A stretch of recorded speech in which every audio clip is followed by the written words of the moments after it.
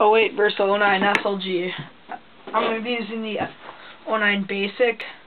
There really isn't that much of a difference between the two. The biggest difference is the feed neck and look. That's the biggest difference. Woohoo, you got a polymer feed neck. They're just trying to get them, they're trying to get rid of them from the 07 and 08 rails. That's why they're putting them on there. That's what they are. Go look at an 07, 08 rail.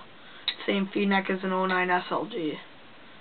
That's the board, in my opinion, it's the same board. There really is no difference. That's about all I can say because there really isn't that much of a difference. Feed neck, woohoo, you can get those for $15. Same board. 08 SLG, you're up to $215. 09, you're at $200 still.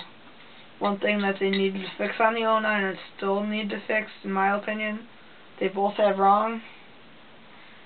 People complain about the PMR back cap stripping, where the bolt